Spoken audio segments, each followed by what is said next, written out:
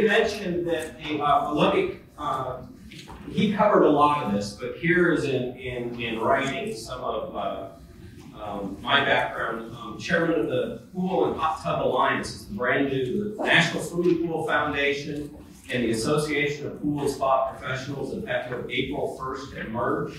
So our public pool operator training and our building and standards groups were all working together, and I'm pretty excited about that. As he mentioned, I'm chairman of the APSP ANSI 16 Gray Cover Standard. In this video, today you're going to hear it referred to a lot as ASME. That's where it started. I'll cover that in more detail. So, but no matter which 4 letters you see associated with the drain cover standard, there's only one technical content. So we see lots of variation, but it means the same thing. I'm also chairman of the APSP 15 Residential Energy Efficiency Standard, co-chair of the CMOC, Model Aquatic Health Code, and the International Swimming Pool and Spa Code Standing Committee for Code Alignment. So we have the CDC pool construction document, and then we have the historical, going back to the 1920s, ANSI standards for pool construction, and we're making sure those 2 documents align so it's the same regardless of what a municipality adopts. And I'm also a voting member of the International Swimming Pool and Spa Committee. That's how I know both sides of this equation.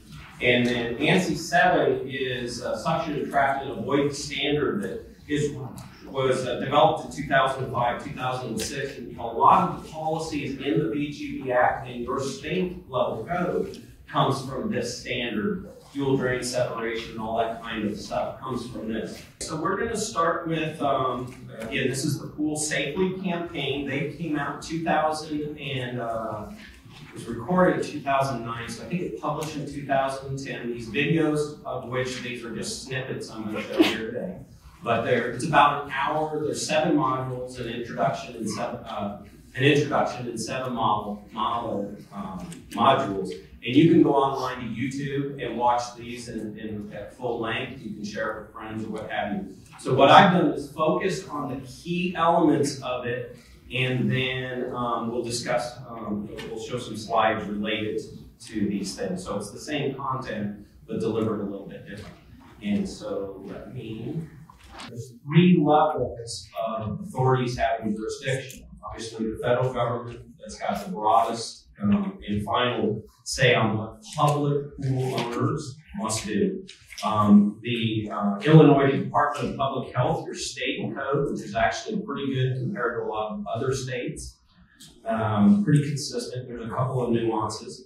And then, of course, the county and health, DuPage County, obviously being the host of this. So all of these are the authorities having jurisdiction.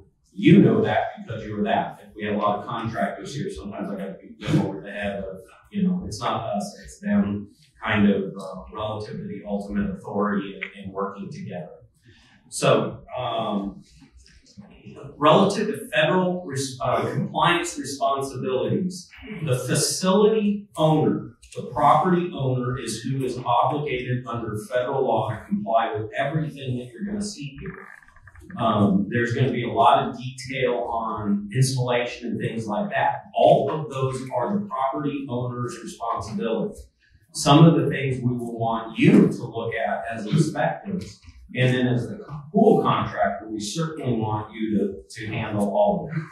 So designers and service technicians are also involved if anytime they're working with designing or installing drain covers, then they are engaging in the commerce that makes them under the jurisdiction of the law also. So relative to property owners, there's the documentation requirement that you'll learn about that they are to have at the public pool available for your inspection in the CPSC relative to BGB compliance. And we have some a form that the pool facility owners can use that should help them in that. It would be voluntary best practice, but it's available. The design has to be in conformance, installation, operation, and maintenance. I want to highlight maintenance because we have had a fatality in a public pool since BGB. The VGB, the pool was compliant, but it was not maintained. So what happened, it was a multi-drain system, and it was outdoor, surrounded by lush landscaping. When the leaves dropped, the pollen dropped from the surroundings of public spa, all very lush in California, and it plugged up 5 of the 6 drains. So on VGB, the flow rates that we're going to learn a lot about today were crazy low, like 20% of their rating, yet we had a girl get her hair entangled and drown. And it was a result of property was not maintained. So we have had an entrapment, but not on a VGB compliant pool because the act and the instructions require that properties be maintained like anything else, electrical or any of that. So it's unfortunate. That's winding through a legal process now, so it hasn't made the news, and hopefully I just didn't put it on the news. But I think it's important for us to understand as regulators. So the design needs to be compliant. The installation of that design needs to follow the design, just like pumps and filters and sanitizers and all of that. They can have a perfect design, and if it's not built that way, we miss the boat. The other thing is once the pool's been started up into commission, it has to operate as designed. So if you miss any one of those 3, then the designer and the contractors have not fulfilled their obligation. Relative to service, documentation of when covers are replaced and that kind of a thing, they should be providing that to the owner. Ultimately, the owner is responsible. So if they're buying, hiring the least expensive person available, they may not get the best service that they need. Ultimately, they're responsible. Again, maintenance, I highlight that, the middle one, and then repairs, if anything's broken or missing. This is the critical thing that has also happened since the VGB Act. It was a VGB compliant drain, but then it was broken and somebody got injured. In this case, it was a flat grate right at the end of the exit slide. There's a lot of them up here. So every time people were coming in, they were landing on this thing. Well, they're tested, but not to be beat on every minute by people coming off of a slide. It was a great big one, and it cracked. It was a foot injury. It wasn't anything serious. But again, things happen when things are not maintained or repaired. So the important thing is the startup for contractors, which we only have one in here today, so we'll have to go take this on the road, get their attention. So actually that's happening. So, and then maintenance is another critical area, again, I will highlight for contractors and also inspectors. If you're doing an inspection, I'm sure you've seen, if you got a poorly maintained kitchen facility or whatever, then all of a sudden you start paying attention to a lot of things. Same kind of concept applies here. If you see that the area is not maintained, put eyeballs on the drains, walk around the best you can. Don't go swim in unless you want to. But do what you can, or if you can't see and you don't know, just asking the questions, saying, hey, I can't see in the water. Is this right? If I'm a big believer in what gets monitored and gets managed, so if they know you're going to be asking questions, if not the first visit, the next time you come back, then they will do a better job. If they know you're looking over their shoulder, then they'll do a better job of getting their people to do the right thing. So next, let's look at, that's kind of a compliance overview and introduction. So now we're going to go to the 5 forms of entrapment. So there are 5 forms of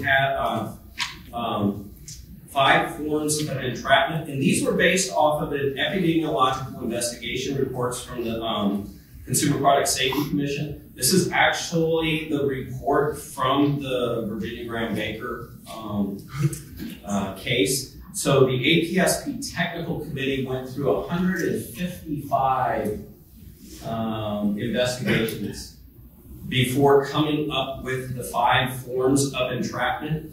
And this data is up between 86 and 2002. So the percentages are different now, for sure, different with the act. But what I want, we keep this in here, is if you look, 35% of the entrapments were hair entanglement. Only 33 were body entrapment. That would be kind of what happened to me. And then limb entrapment is 20%. The most common thing was the suction would be with ramps. You got held down on the drain. So that's the body entrapment. And that's what the industry and most people think of with suction entrapment. In reality, the hair certainly continues to be the biggest hazard, because you can have a safe drain, a tested drain to the standard that has a flow rating of 100, and you put 200 gallons a minute through it, and now it's no longer safe. So the markings don't mean anything if the flow rates are not correct. Another interesting thing about this is 52% of these entrapments were residential, 40% public, 50% pool, 50% spa. So what this tells us is this happens everywhere. So here's a picture of the spa that ran. That's a single drain direct to a pump. And the cover is not there because it broke. So the 5 forms, I missed it. There we go. That was impatient. So it's hair entanglement, that's flowing water, body entrapment, which I think you understand, limb entrapment, evisceration or disembowelment, and then mechanical. All 5 of these areas, mechanical things, have resulted in entrapments and in death. So let's look at flow. Okay, so this is when water is flowing. Water flow is a hair entanglement issue because it's not blocked. The suction is not necessarily excessive. In fact, there could be no high suction if you think about it. It's just the hair tangling in the cover. So the problem is hair gets knotted behind the cover, the wrong cover flow rating for the system. So this is a picture somewhat disguised of a drain cover, because I don't want to knock the manufacturer. But what we did is, in testing, I was involved with NASA in helping develop the standard. So we tested things to failure using mannequin heads, and we actually wore wigs and would swim with to see what was it like. And so what we did is we ran this particular 8-inch drain cover at 3 times its flow rate. So we were up at 300 gallons a minute. It's rated at 125, and we ruined a $4,000 rating process. So we ended up, I think one of the assistants they spent hours untangling this together. So, but the important thing here is it's a very good cover, but not if you put too much water through it. And so shutting off the pumps is ineffective. We know this from reality. So after the hair's tangled, even if you have a vacuum braking system, once the hair's tangled and knotted, you're kind of done. So the important thing for certainly property owners, residential owners, and pool contractors is what is the actual flow rate of the pool. Residential pools, it's a real problem. There's no flow meters. So we don't know. And so that's a real challenge. And this question is geared right at pool contractors and service companies, is what is your flow rate? In our case, we have flow meters that we can look at and should be looking at, and we'll cover that in a lot of detail, so I'll go into that a little bit later. So flowing water through a drain is a hair entanglement hazard. So if we look then at suction, this is what happened to Graham. This is where water flow is blocked, or the suction force, even with flow, is sufficient to hold the person underwater. And it definitely is resulted in injury and death. And so what happens is the suction is strong enough to hold and trap. It's typically the torso, stomach, back, upper legs. In case of Graham, it was her buttock. Just the perfect size for that round cover, and sealed it off. What you see in the photo here is a 12 by 12 flat grate that is now illegal. As a single like this, you'll still see 4 of them or 6 or whatever together. But as a single, this is prohibited. Our old code used to say we needed an anti-vortex or approved cover, or 12 by 12 or larger. And the idea being is 12 by 12 or larger could not be an entrapment. That being changed as a result of an entrapment here in Wheatland, Illinois, nearby. And it was a 12-year-old boy that sealed a 12 by 12 grate. And up to then, the pool, those of us who were involved in this and code writers believed that 12 by 12 or larger, you were okay. And that's why it was in our codes. And then this, shifted that whole paradigm and caused people to question that, and it resulting in the body block test and all of that. So that's where that came from. So the problem with the suction is that missing, loose, or damaged cover, that is the most important thing from an inspection point of view. Certainly missing covers, but missing, broken, damaged, set in place where they're not fastened down, these are where we have, that's not BGB compliant, and we continue to have those in traffic. So that's something, missing, broken, loose, and damaged covers is we need to spot, and I see them a lot in hotels. I travel a lot, and they're out there. So that's something that you can see pretty well from the surface. So flag that. Non-compliant covers in sumps. We'll talk a lot about sumps coming up. So this is a picture of a non-compliant cover in this installation. It's flat and flush mounted. So that's the suction side of it. And now mechanical is an open pipe can cause injury, has caused injury and death. So this is where we have an opening large enough for a hand or foot to go in. This is a picture of one. These are real pictures I show, but there's no fatalities in here. Limb goes in and can't be pulled out. Shutting the pump off is ineffective. Actually, this is a photo of a pool in, I wish it was a little bit bigger, but there's no water in this pool. The pool was drained. It was at a Middle Eastern hotel, and the parents were letting their kids play in the drain pool. And the hotel was letting people play in the drain pool. And this girl put her hand in this. And if you look here, you see a little bit of ring of blue. That's the blue poly pipe. See these bars here? That's the drain cover. They were only worried about someone leaning against the pipe and ceiling. We know because we talked to the property owners and all of that as part of this investigation. So that was literally what they used for a drain cover. They ultimately have to saw cut this pool out to get her arm on. And we've had 3 of them in Florida since the BGB Act. And that's on vacuum port fittings. So that's one form of mechanical. Another is small hole for finger entrapment, 1/2-inch drain hole like the center you see here. It's the perfect size as a ring. And so your knuckle goes in, it can't come off. It's like putting a ring on that you can't get off, and now you're underwater and panic and all of that.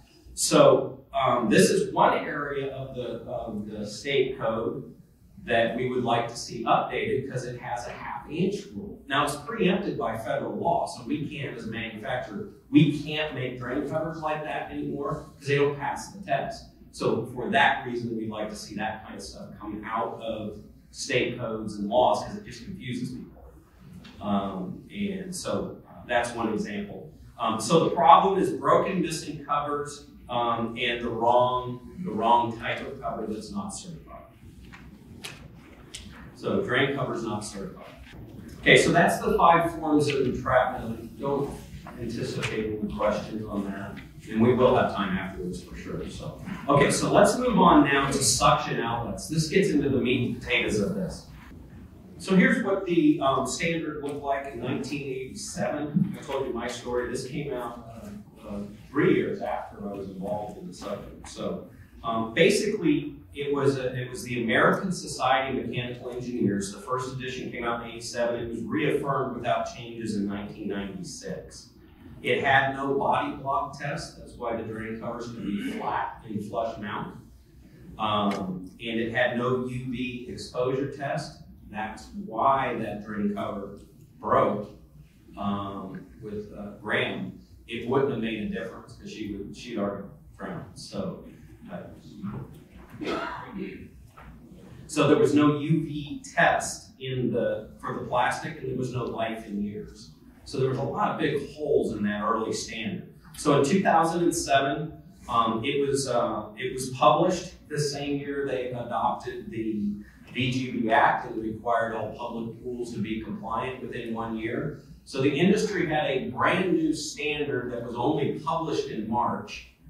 Federal government, so no one had designed to it or tested to it. Federal government adopts it in August. It becomes federal law in December, and manufacturers, which normally it's an 18-month to a 2-year process to design, test, and certify. Well, not only do they have to go through all of that, they needed to get into distribution, installed in pools, and the pools passed inspections. That was the chaos if you were around back then. Congress, bless their hearts. They mean well, and we ended up in a good place, but it was pretty brutal in the way.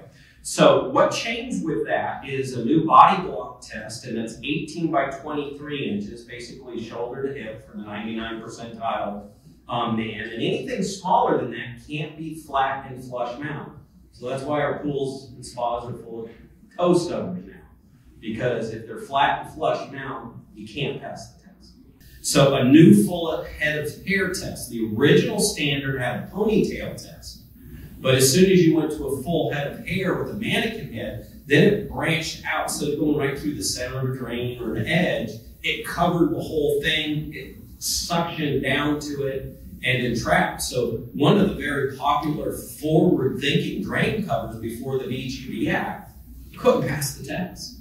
So what was perceived as the safest drain, by me included, we put a full head of hair on it, and again, we ruined another man.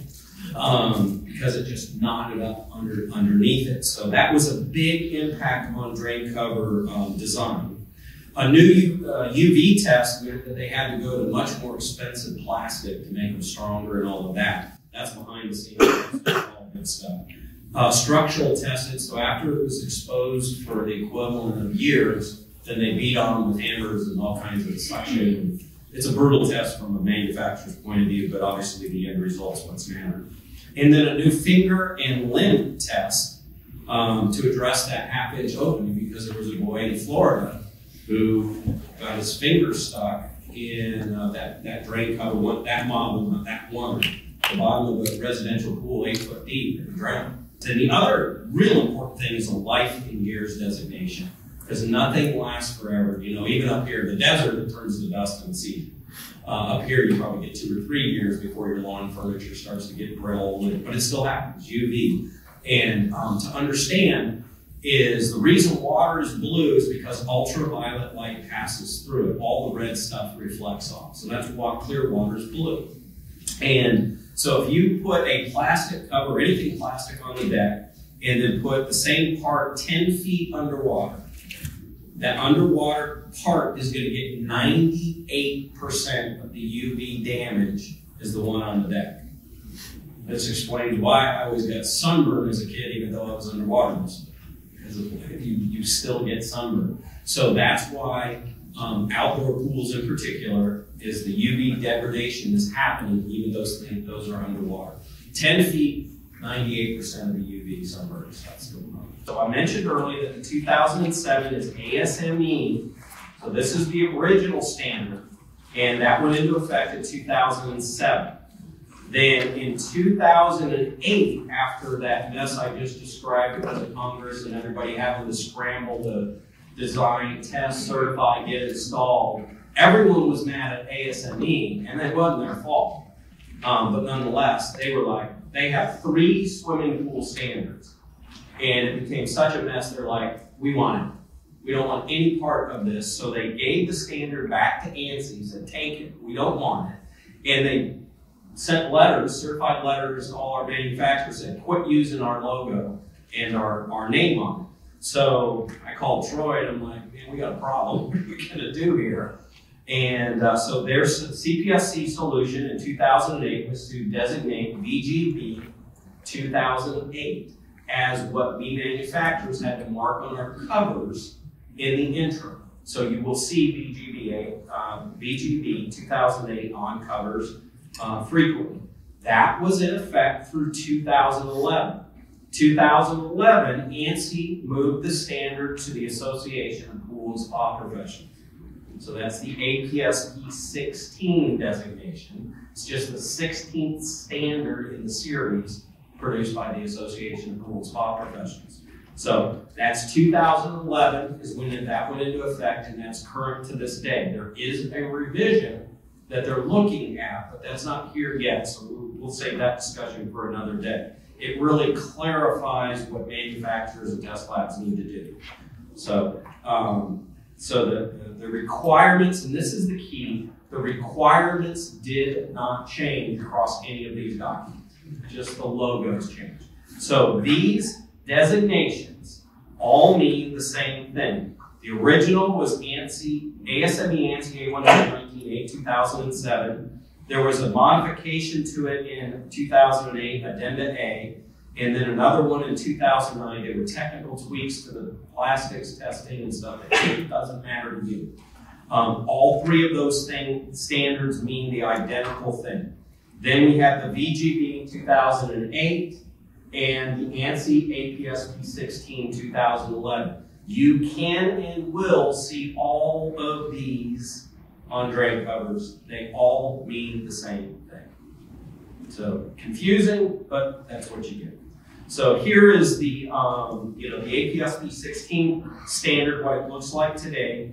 And there's audio for this next two tests, but it won't matter. So the first video I'm going to show you here, this is the body block test, the 18 by 23 blocking element. So that's being pushed down on the drain covers. This is an unblockable 18 by 36 drain cover that's being tested. So you can see open area around it. So that's 2 inches of foam that's supposed to represent, I think they modeled that for me, but 2 inches of what some of us carry around the middle, and then it's plywood blacking, and because it's all very buoyant, the steel you see is just to keep it buoyant underwater. So it's pushed down with 120 pounds. It does, you can't even see it on this because it's a flat cover, but when you get your round mushroom shape or your round domes, it mashes down around them. And if they're not tall enough, then it seals against the floor and you fail the test. So that's why our drain covers stick up. And the smaller they are, the higher they tend to stick up because they got to keep that blocking element from sealing. So here is the hair test. This is the full head of hair test. It's a very short version of it. But basically, that mannequin head and also ponytail is waved, and there's no waving motion in this video, but waved for a minute. It holds for 30 seconds, then you let it float for 30 seconds, and then pull it. So this whole test with a pump running full tilt boogie, 100% of the flow through the single drain, and it has to be able to pass the test without exceeding 5 pounds of pull. To give you a sense of how conservative that is, that blonde hair, if you take 2 of them, twist them together, and then break it, is about 11 pounds. So if you tangle a pair of hairs in this test and they twist behind it, you're going to fail. So I give you that background to say this is a very thorough and very tough test. So we can trust these products that are certified, but we do have to make sure they're installed correctly. So it gives you some sense of what's going on. And the ponytail test is just like that, only it's just a small ponytail. Originally it was talked about pulling that out, but what we found is the full head of hair test is 80% of the time is what limits the flow rate. But ponytails with some of the channel drains and things where they can sneak in a corner and go in a pipe, it became a limiting factor there where the full head of hair blocked the flow, and so it wouldn't go into the pipe. And so originally we were just going to dump the ponytail and go full head of hair, and then we did testing and went, well, okay, so now they're both. So the price keeps going up for manufacturers. But the end result, it works well. So under the finger entrapment, this was the other element that was added. It's designed to prevent certification of ring-like openings. And this, let's see what else. It does prevent openings 1 inch or larger. And that's to prevent like a small toddler, actually an infant-sized hand. We actually measured to make sure with dry fittings.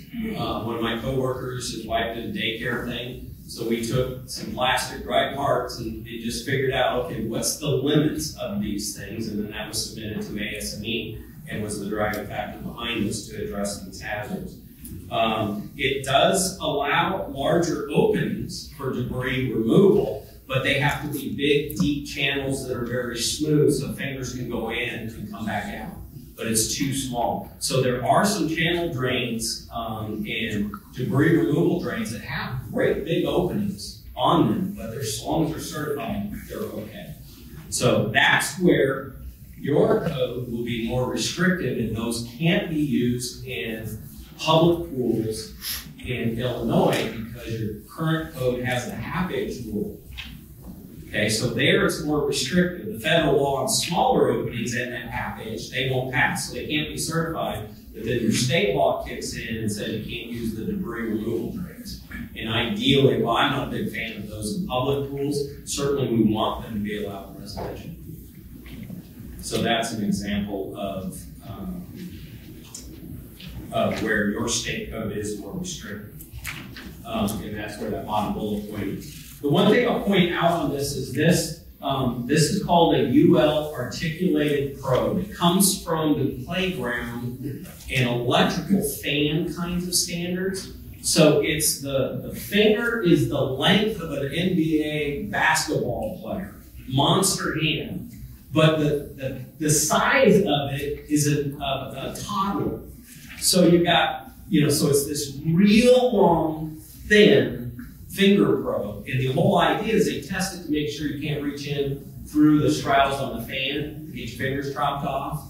Pinch points, there's a lot of technical stuff that goes with the playground equipment, and so we use that. Once we identified what the problems were, what we needed to eliminate, we started playing with this thing, and everything that we said we need these to fail, it fails, and everything that we wanted to pass, passed. So fortunately, we didn't have to reinvent that. So the combination of the body block test, the full head of hair, this finger probe is why drain covers change so dramatically across the board. So there's a new term in the new standard, but we are using it already, and that's the suction outlet fitting assembly. And that encompasses everything from the cover itself, the fasteners, the mounting, everything it takes to connect to the suction pipe. So it's a suction outlet fitting assembly. So when you hear drain cover, know it's everything underneath it. It's not just the drain cover. And that's been true all along, but it's not been widely understood. So we came up with the suction outlet fitting assembly and absolutely hated it because it's so, we worked literally over a year trying to come up with something else. And we finally said, you know what? People are going to remember it. It's the technically accurate, don't sit on the sofa. We hated it, but nonetheless, it just inaccurately describes what's going on. So now drain cover is used in the Virginia Graham Baker Pool and Spa Safety Act. One of the changes that was made is we went from drain covers to suction outlets because that's more technically correct. The CPSC has asked us to quit calling them suction outlets because no one knows what we're talking about, and we're back to calling them drain covers. So the engineers and the NASA scientists are just going bananas because it's not correct. We don't drain pools with them. We suck the water to the pump. So anyway, some of the behind the scenes proving I don't have life. So the suction outlet fitting assembly is all components, including the cover grate, used to attach the cover or grate to the finished surface of the pool and to the individual suction system. So in this, we see a vinyl liner clamping ring. So it's what it takes to clamp it to the inside of the pool. And then this has got a couple of different sizes, drain ports that you connect to the pipe. So all of that is what constitutes a suction outlet fitting that we refer to throughout this presentation as drain covers or suction fittings. They all mean the same thing. So one of the other concepts that's currently in the standard is a field-built sump.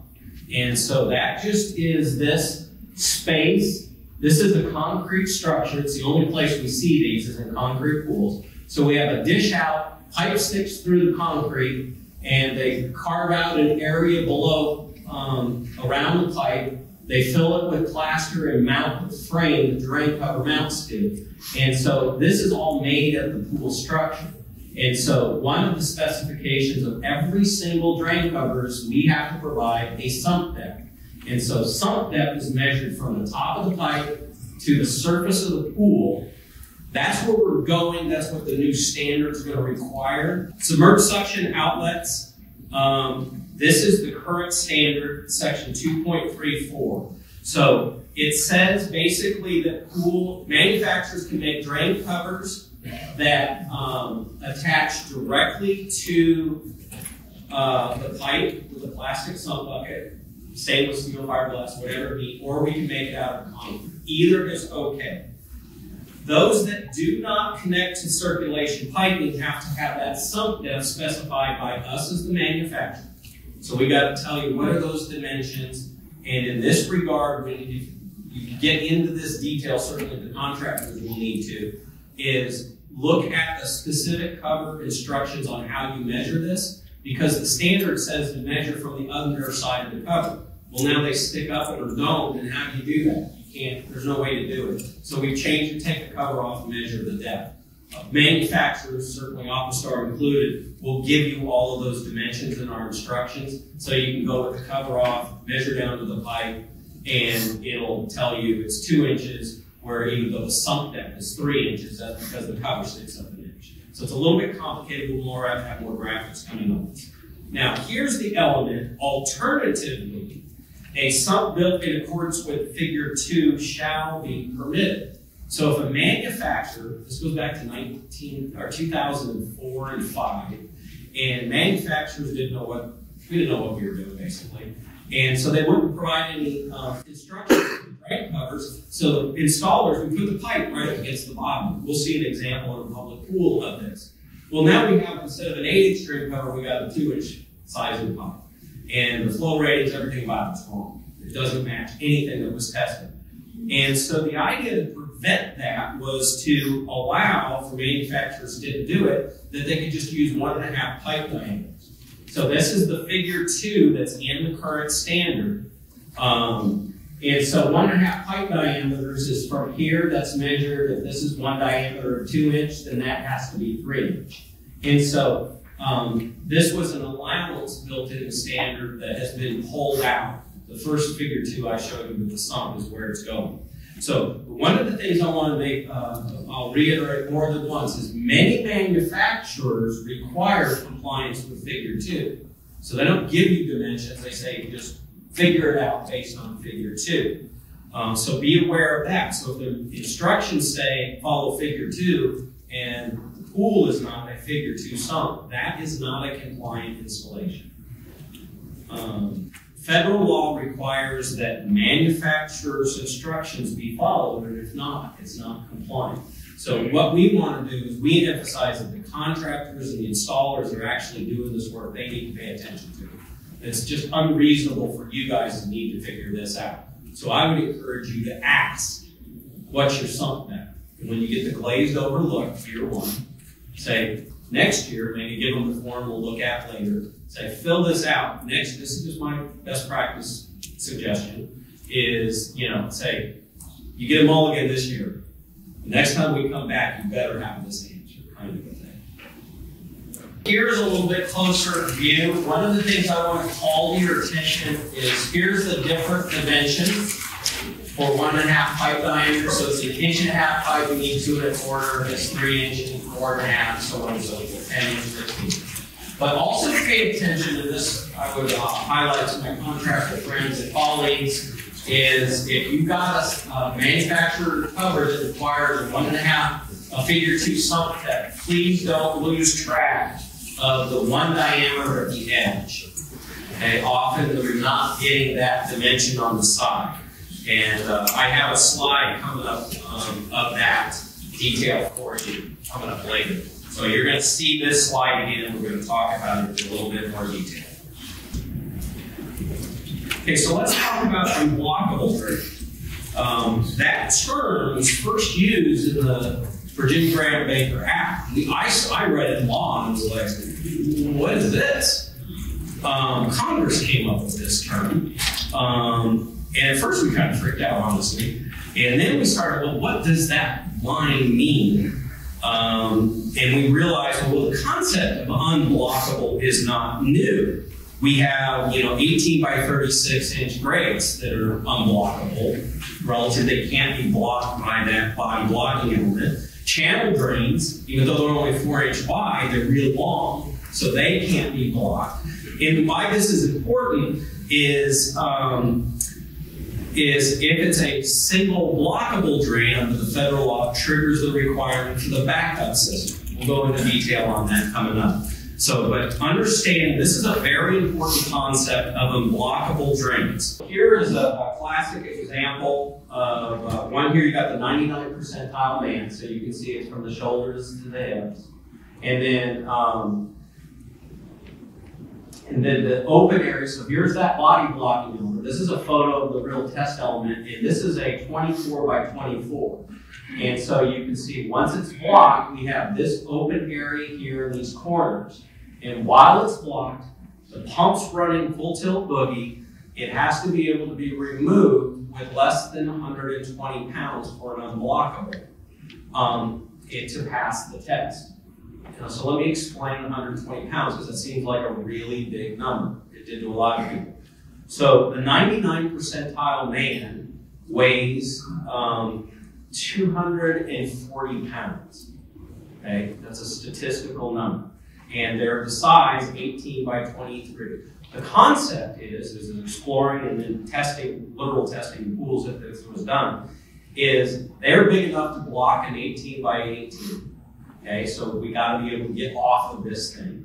If they weigh 240 pounds and have the ability to get up off the floor, get out of bed, right there, we lift, not 240 fortunately, but every day I lift more weight than I'd like to think about. And the idea is when you're in water and 100% buoyant, especially if you're overweight, and you're capable of lifting your whole body weight, then you should be able to easily use half of your body weight to get up off of a flowing drain. And we conclusively proved that it's conservative and you lift an arm. And so that number seems really big, but in reality it's very conservative compared to the strength. Now it scales as the drain cover gets smaller. They can't block it anymore, but a child can, or they can, but they got more than enough strength to get off. So if you go clear down to an 8-inch drain that can be blocked literally by a toddler that weighs 30 pounds, the force limit for that is 15, half of their weight. And so it scales, so the force limit on a small drain is 15 pounds, a 12 by 12 is 37 pounds to give you a sense, and then you go up to the unblockables, it's 120. All of that is based on half of the person who can block its body weight. So that's where it comes from. So the unblockable outlet is determined by the outlet size under the cover. So take the cover off and how big is that opening? And the question is, can it be shallow? If it can be completely hidden under the blocking element, then it is blockable. We have to do a backup system. If it sticks out in any direction, then it's unblockable and you only need one. Now, what happens is you might be able to, this is a 24 by 24. But once you block it, now the flow rating at 1.5 feet per second is up at 1,500 gallons a minute. But as soon as you run the real test on it, now, because of the suction, it drops down into 400 or 500. So that's why you will not see 24 by 24s very much in new pools that have been designed since this, because their flow rating is terrible compared to just changing the shape of the drain. So they're still legal, but they just have a lower flow rate. So that's the unblockable. And the important thing is when it's an unblockable, it has an unblockable designation. You don't need a secondary system or device. So here let's look at some variations of this. The 24 by 24, we just saw the physical picture of it. There's 18 by 36s. I don't have a picture of that, but we saw one in the video. 4 by 32 channel drains. So even though you turn this on an angle, there's still open area. And their flow rating is base wind block. And this is just the concept of the dual drain. And then up above here, there are some 20-inch circles on the market. They don't stick out much from the edge, but their flow rating is based on this test. So another aspect of the of these blockables is because they pass the test, they can be flat and flush mount, and often will be flat and flush mount. So this is a good graphic we've used at trade shows and all that. It kind of summarizes this critical issue without getting into the detail of how you measure it.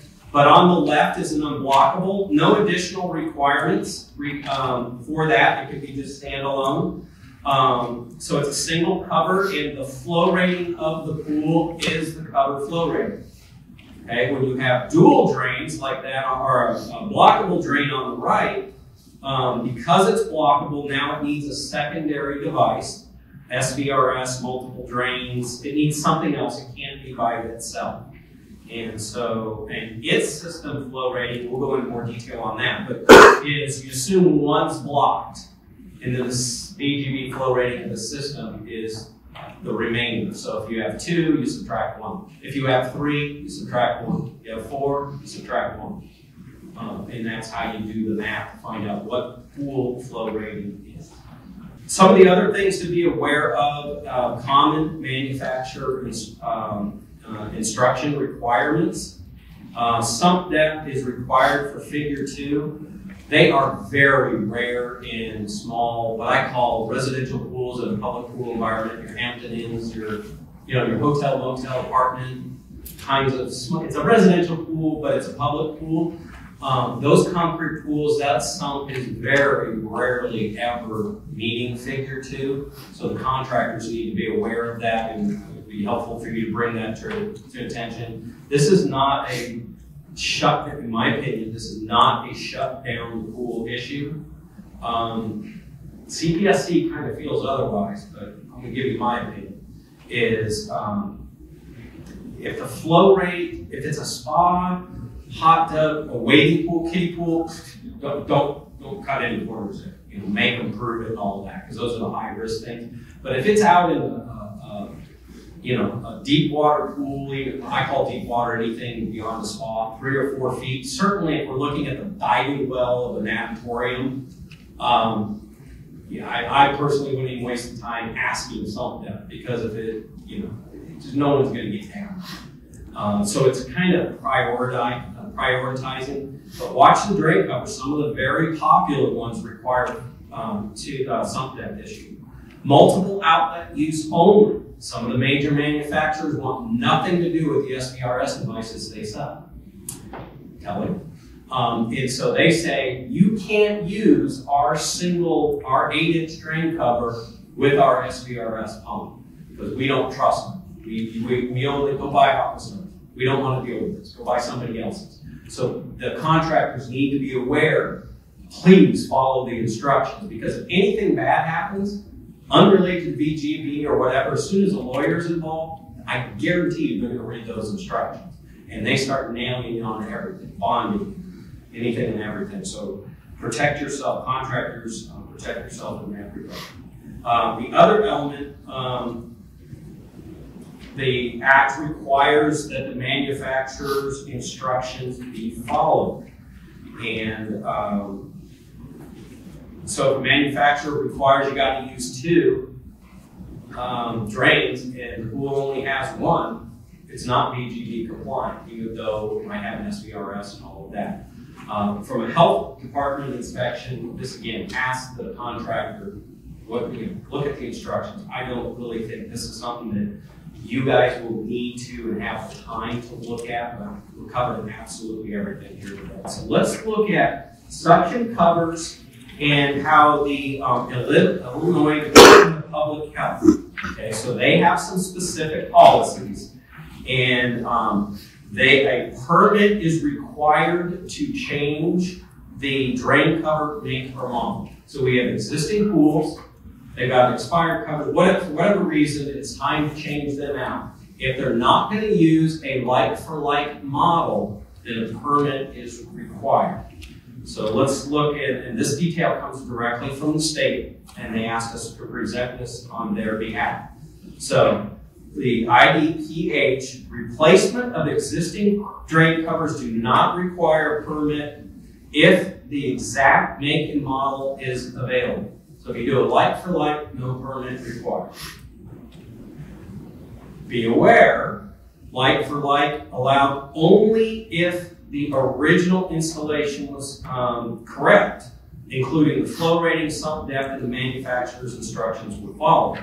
So under federal law, if it wasn't right to begin with, it's not legal to replace like for like. So the proper cover, one that's compatible with the system, flow rate, whatever the issue is, needs to be sourced and specified, and a permit needs to be submitted to make that happen. So that's so we got potential conflicts of timing, if nothing else there. So if item number 2, replacement of existing drain covers that are not identical make and model will require a permit. And then they had examples are covers that were recalled, changed model numbers, or no longer available. So I can tell you, speaking on behalf of Aquastar, we had drain covers recalled. It was because they weren't tested correctly. I don't like throwing the test labs under the bus, but they did it, so I won't back this bus up again. It was a mess for all of us. All of those drain covers were dealt with and pulled off the market. So while, yeah, it's technically a factor, they've been gone for 5 years. So they're not even available. That shouldn't, so if they try and do a like for like, and it's been a recalled drain cover, it's not going to be in the market. So they're not going to be able to get one to replace it. So it should be a self-solving problem in that regard. There are examples where, we as a manufacturer discontinue old models for whatever reason. We don't like the look of them. We're not selling a lot of them. We got a duplicate or a better, new and improved. So there are cases where we quit making them. If they can still be found in the marketplace, then they're not illegal. It's like buying a car that's 3 model years old, brand new from a dealership. And they discount the heck out of it because they want it off their, it's still a brand new vehicle, it's still okay.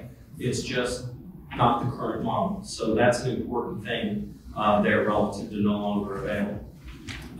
Again, the VGB Act requires that those covers, the new cover, have the proper flow rate, sump depth specifications, all the same kind of things. So when not a like for like replacement, the contractor and pool owner will need to get a permit. However that process works.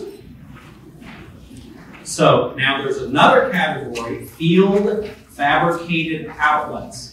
Now, field fabricated outlets are designed by engineers, professional engineers, and they're doing the whole thing. They do the cover potentially, the grading, the design, the sump. So they're going to specify everything. They could even make these out of stainless steel. So there's nothing certified by a UL, NSF, IAP, or any of that. The certifying agency.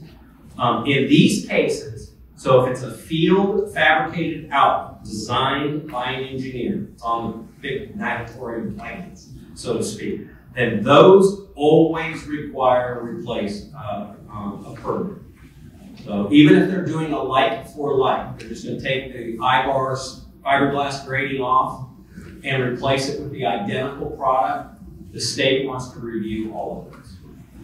Okay, so if it's a field fabricated outlet, the state wants to review those. Same things apply. Is CPSC, they don't care what the state policy is. It has to meet all of the specifications. Now, in the case of this, there's no instructions from a manufacturer, no certification from UL or IAPL or NSF. So it's just a report from the engineer, and they are obligated to provide that to a property owner that documents all kinds of things. And I have a slide in there that'll show the laundry list of things they need to provide. Bottom line is the professional engineer has to meet everything we as a manufacturer does, but they don't use a test lab, they're certifying it themselves. They're good at it, so it's not a big deal, but they're pros. But those will require a permit. So recertification of existing designs allowed by the VGB Act only if the original was correct and complete. Probably a theme there we've seen. is just because it's in the pool, especially that stuff that was done in that first year, when it was like, well, it kind of fits, and it's available. We'll get the pool open. There's a lot of that stuff, and that's what we want to catch. So, so field fabricated outlet, the engineering report needs to contain the covered grate security fasteners. So how's it attached? User maintenance instructions, and I think this is one thing maybe you're going to have to do more on, because they say, well, it's just on my blueprints. Well, the pool operator's not going to go read the blueprints to know how to maintain the drain. So they might need to beef up that a little bit under these new requirements. Flow hazards, well, they're just going to do a proper design, so that's kind of built in. And the flow rate, they'll provide that. And then installation requirements, and here's everything you see in red here are all things, the ultraviolet test, floor, load deformation, all this engineering stuff, they have to address in the report. And a lot of cases, like we sell Aquastar and many other, Delorado, Neptune Benson, sure there's two more, I'm trying to be fair to all the other manufacturers. They sell the grading that gets used by the engineer. So all of the stuff in red will be provided by Aquastar or Delorado, whatever. And then, so all the UV loading, that goes to the designer, who then includes it in the report. If they do 100% of it themselves, then they have a lot of work to do. And they do that regularly on stainless steel side. I mean, because it's easy to patch UV field for many tons.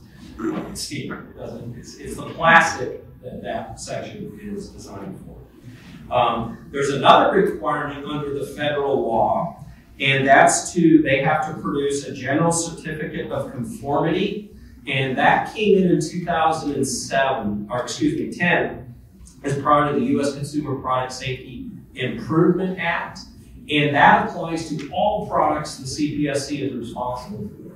The cribs, the car seats, all of that. The manufacturer or the engineer in this case has to do a general certificate of conformity that says, this is who I am. You know, so if you look up at manufacturers, you'll see who we are, what the cover is, what's its rating, all the life figures, all that detail is summarized in that document. That's a federal requirement for the federal government, so that, you know, that we're testing as a manufacturer or engineer that we're meeting the federal law, and we put it in writing, and if our product doesn't match, guess what, the lawyers come back. So it's a technical legal document, but it can be quite useful for summarizing, looking at drain coverage lists versus through a catalog or something like that. To my knowledge, all the manufacturers have those available for download on their website, and they're specific to each drain cover. So if you're interested in that level of detail, they're kind of an interesting summary document. You might ask the pool operator for a copy of it. They may not know about it, but they're a pretty handy tool unrelated to the VGB Act. It came in as a bigger scope for car receipts and all that stuff. So the last point on this, and then we'll take a break, is these are not the field-built sump. Figure 2, the concrete carve-out, all that stuff. It's not what this is. These requirements don't apply to that. It's a manufactured plastic cover over a field-built sump. So just don't confuse the name. In the new standard, these field fabricated outlets have been renamed for professional engineered outlet, just so we can get rid of the confusion. But content didn't change. So we're going to talk about flow rate and measuring TDH. And so this is intimidating even for folks in the pool industry. So by the end of this set of slides, I think you'll have a grasp of what you need to know in the value of TDH. You're not the engineer. We don't want you to be the engineer. But this is an important concept that the better you understand, I think you'll find it could be a tool useful beyond even VGB compliance. And that's but certainly flow rates are important to our water quality. And then measuring TDH is a good way to figure out if the system is anywhere near close to the way it's intended to be operated. So with that, we're going to get into Module 3, Understanding Flow Rate and TDH. Key here, flow, is excessive flow entangles hair. And we've seen this picture on the left before, And this was certified as a very good, high quality drain cover, but you put too big a pump behind it, or put it on a system with too big of a pump, and we can have hair entanglement. So one of the ways that he mentioned the flow meter, is how can we check to see if the flow meter is even close? And so here is a slide that should just be snap and you get it, right? Not. So I just want to expose this slide to you. We're going to learn more about what TDH is and how to measure it. And then I'm going to come back to this slide at the end of this set, and we're going to deal with it in a little more detail. But at the highest level, these two dots are the measured flow rate. This is a real pool in San Antonio that we had to try to figure out what was going on. So here was a flow measurement of 25 gallons a minute is what the flow meter said, and that was with the drains only, so skimmer valve off. Just the water going through the drains, and that's all we care about for BGB compliance, because it's only water going through the drain covers that's the hazard, not what's going in the gutter overflow system or the skimmers. So, and you can see this system is very restrictive. This will make more sense after these future slides. This is very restrictive system versus when you open the gutter overflow system, water can now flow through that too. But in both cases, we have 25 gallons a minute measured on the flow meter with the drains only, and 60 gallons a minute on the total system flow. And we knew that could not be right based on the pump. So when we adjust over and say, okay, this TDH, here's our flow rates, those are the correct numbers. So we're going to come back to this. I just want to say that once, and then so that maybe this will make more sense moving forward. So let's talk about what is total dynamic head. And total dynamic head is the units of measure that a pump is working. It's how hard the pump is working to move water. So it's the size of the pipe, how high it needs to pump. So if we go from a pool to a slide, right, big stack, well, it has to overcome all of that feet of head or that resistance, plus the water moving through the elbows, filters, all of those things create resistance. The more the resistance, the lower the pressure. So if we look at pump curves, that's on the right, all manufacturers publish a pump curve, and it's very important from an engineering point of view. So across the bottom is flow rate. So 0 on the left, and then bigger numbers to the right. And then the other axis is pressure. That's how much pressure or back pressure is on the pump. So if we think about a valve somewhere in the system after the pump, and if we have a valve, if we close it clear to 0, our flow goes to 0, right? Flows off, and the pressure behind the valve is going to go way up. Now open that valve all the way up. Flow goes up, but pressure comes down. Just like your garden hose when you spray it or use your thumb over it. Same kinds of concepts. And so pressure and flow are directly related based on the model of the pump. And so that's how pump curves are used. So if we look at this set of pump curves, here we have everything from a 3 horsepower pump to a 1/2 horsepower pump, and everything in between, and then 2-speed or these are low speed down here. These are the different system curves related to those. So if we look here at this dandy plumbing job, all the elbows and valves and all of that, well, the pump has to work really hard to push water through it. So it has a lot of high back pressure and low flow, versus the same pump on a very clean system will have less resistance and move more flow. Okay, so that's what TDH is teaching us, and we can use it as a tool to validate whether or not the flow meter on the public pool is anywhere close to right. And we only need it close. From a turnover point of view, whether we turn over a pool in 6 hours and 20 minutes or 5 hours and 40 minutes, in the public health world, it doesn't matter, right? It really doesn't matter.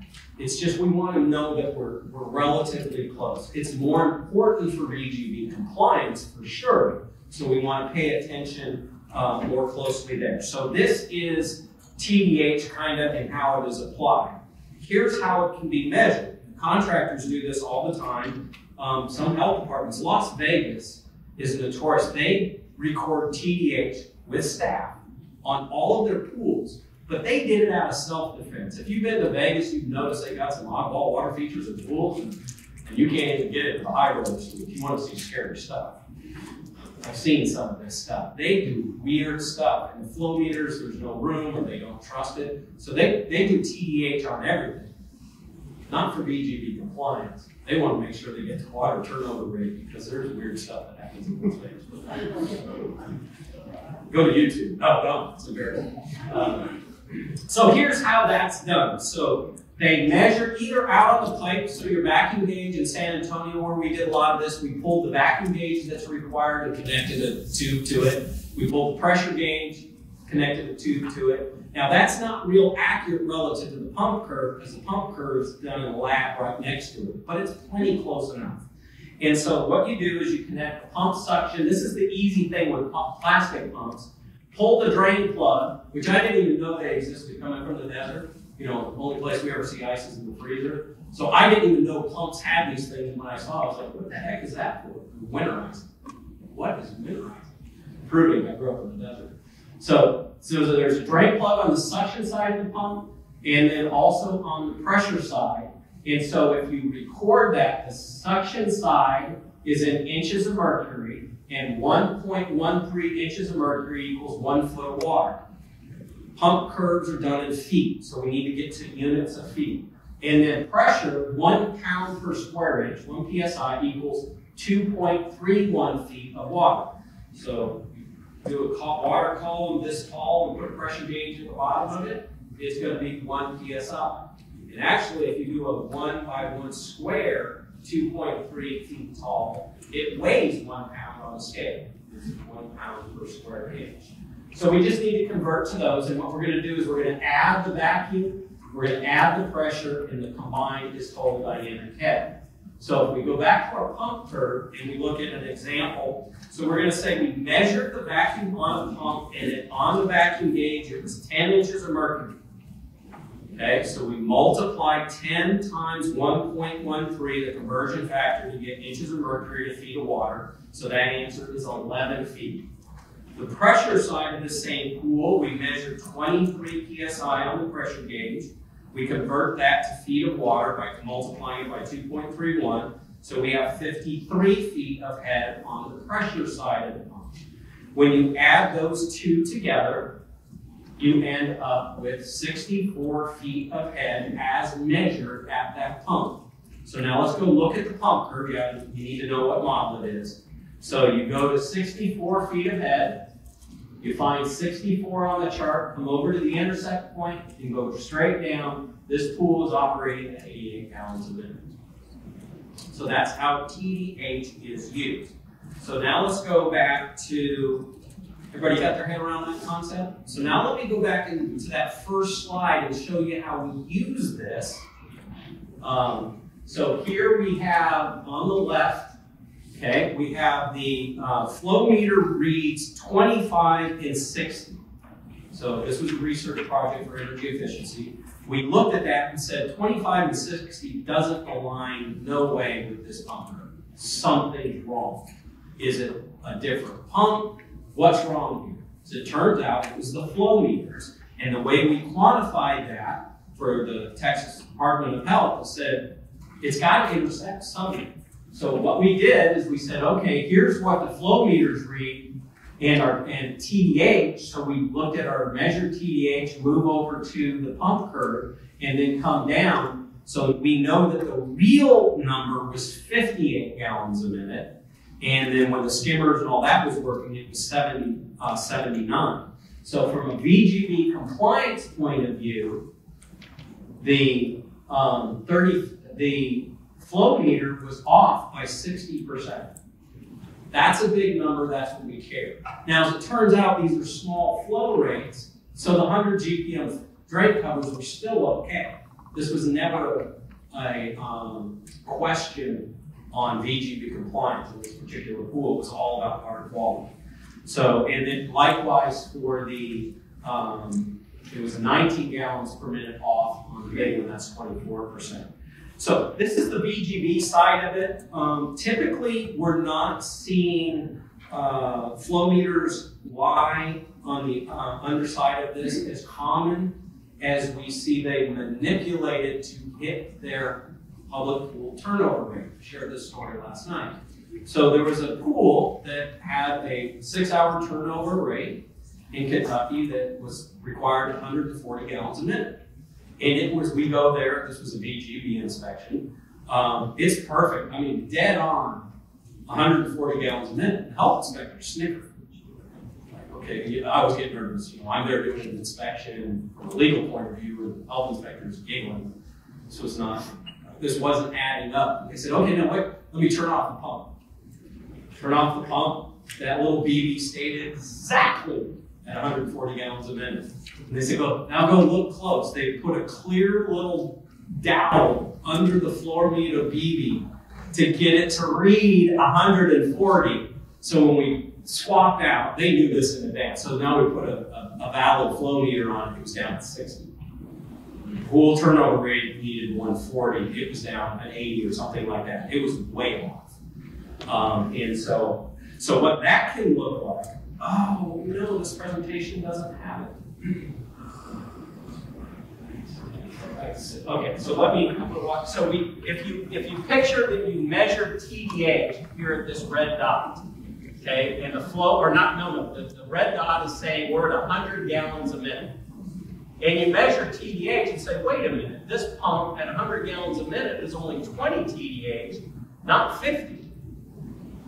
Because it doesn't intersect. So in this case, what happens is you use that measured 50 TDH, and where does 50 cross this? It's over here at 70 gallons a minute. So this is where you can use this. If you're just, especially got a problem pool, it's cloudy, or just there's something not right. Just doesn't pass the smell test. Hopefully not though. Those would be the spots. But you can use this to really drill in and say, wait a minute, no, you're not meeting your turnover. First thing you do if you suspect, really look at the flow meters closely, turn them off, see what they do.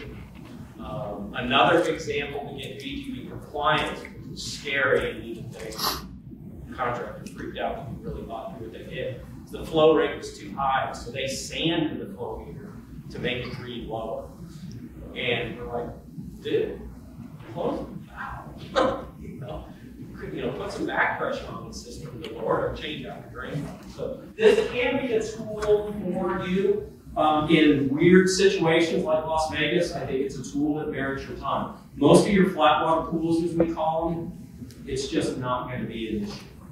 Especially when you see the difference between, because the flow meter is going to be reading out here with your skimmers or gutter overflow operating. And if your drain covers are, say, right at, say your drain covers are rated for 60 gallons a minute, or call it 75, and that's real close to where it's crossing here. Well, we know that's with the skimmers operating.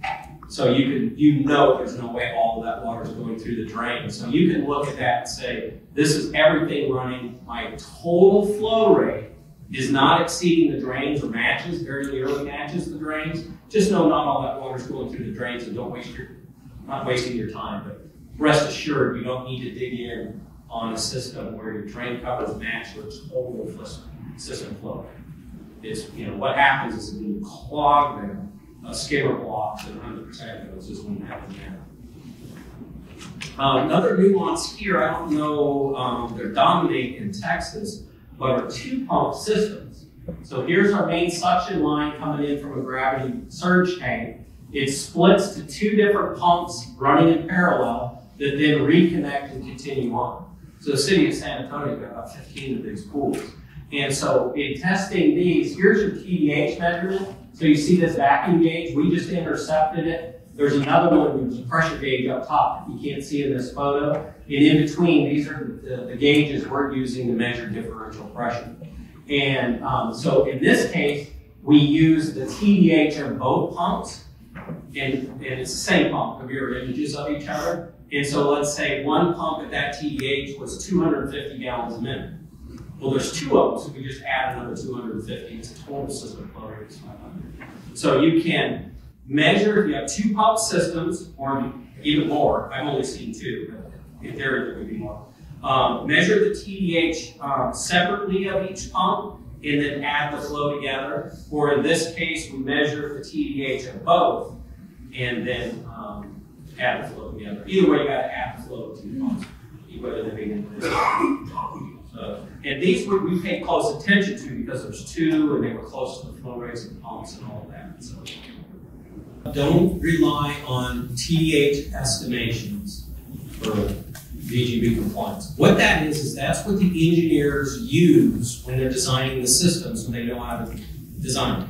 So they say, okay, how many gallons? My 6-hour turnover rate is, or my water feature slide needs 100 gallons a minute. Okay, so what size pipe do I need for that? They select the pipe, and they figure out at that flow rate what's the head loss, the TDH, through that piping. They say, okay, whatever that number is, 50 feet ahead at 100 gallons a minute. Now they go to pump curves, that laundry list of pumps that are available, and they say, okay, here's a pump that'll hit that range. Okay, those are TDH estimates. And the key and why we can't use that for VGB compliance is because the pipe charts that are used are designed to overestimate back pressure or underestimate flow. The reason being is if we do engineering on the golf course in the desert where I'm from, so they're going to put in sprinkler heads all over the desert, right? With your water. And so now they're designing the pipe size. And if they use 2-inch pipe when they needed 4-inch pipe, you can't get enough water through it, right? So what you end up with is polka dots, green polka dots. So we call those desert courses with greens and tee boxes, and desert in between. So all of those engineering charts are designed to underestimate flow to make sure they use big enough pipe so that they're golf courses and irrigation wells. Well, in our pool industry, we need the opposite for safety. And so that's an overestimation of TDH, which means that it underestimates flow by about 20%, depending on the pipe size. So it's a big number. So what we found in Florida doing research on the ANSI 7 standard was all the Florida required that you design it a static 50 feet ahead, and then whatever your flow rate was based on the size of the pool. So all the engineering plan was approval. Then we start to go out and do VGB inspections. And most of these pools, because it's the same pool over and over and over and over and over and over and over again, and they were all thought to be at 80 gallons a minute on the system flow rate based on the TDH. We were going out and measuring, instead of 50 TDH, they were 28. So instead of 80 gallons a minute, we were moving 120 gallons a minute, and all of the drain covers were rated at 100. And it was like, oh no, kind of moment. So it was very expensive for this particular, very conscientious contractor who went back in and changed out all the drain covers of the pools he had built over the last 3 years. And that's how we got, he saw no way around it. Is because they were every single, same pool. I mean, they were all different shapes and all that, but same equipment over and over and over again. So that's why the flow rate TDH is an underestimation. The other on flow. The other thing is he talks about calibration. Don't go there, please. Oh, this is on video. Hope you don't see this right. He's literally a NASA scientist. I work in a lab. Calibration is a yearly. It's just part of the culture. It's flow meters. You got to have them calibrated. The reality is that's a service. It's just not practical. We only need. We're talking about. We're not literally building rocket engines as rocket scientists. We just need to get close. So we do want to make sure there's no corrosion and that they're installed per the manufacturer's instruction. And to that end, here is your Illinois Department of Public Health requirement. They collected the section. Oh, there it is. It's section 820, Appendix A is the figure. I don't know what the reference is. But that's a direct quote from your state code So unless the flow meter instructions say you can be less than 10 pipe diameters, then the proper installation would be 10 pipe diameters before it, so if it's 2-inch pipe, 20 inches, and 5 after. So use this as a guide. If you see, like in that photo where the flow meter is mounted in the elbow, that thing is going to be lying on the high side because the water jets around that elbow. It'll probably be double or triple the flow rate if it were literally installed like that photo. So anyway, be aware of that. And we covered this in detail. So, oh, here's my dot. Here we go. Let's see, you missed the dot. So here's, I already gave this example with the red dot. So, but here if we measured, you know, the TDH and then look at the pump curve, it's like it doesn't match this, no way, no how. So then you would do the opposite of what we did in the first video, is you move to the left to intersect that pump curve, and now you can find a more accurate flow. So it can work in both.